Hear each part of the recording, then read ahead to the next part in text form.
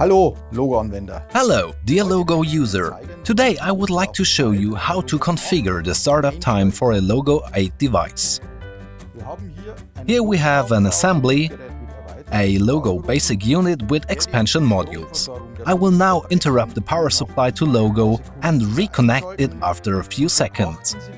Please note the time for the background lighting.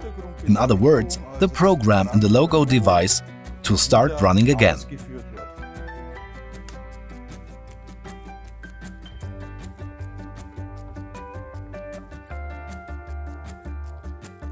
That took about 5 seconds.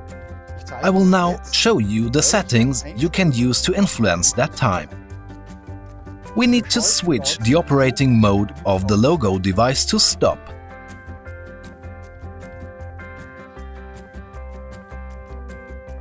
And in the menu that opens on the screen, we select Setup or Settings and the submenu item Power on Delay.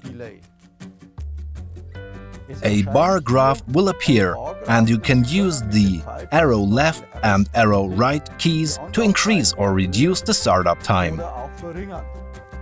In this example, let's select the shortest possible startup time for the Logo device.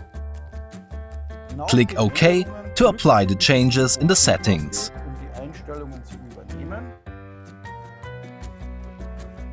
Set the Logo device back to the operating mode, Start or Run.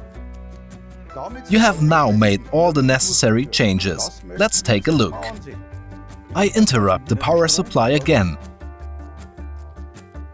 and reconnect it, and you can see that the background lighting of the display comes on a lot faster and Logo is starting to run the program.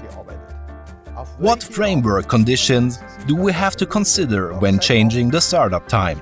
I'm going to do the whole thing again. I interrupt the power supply and reconnect it. Please watch the display on the Logo device and the operating mode display for expansion modules.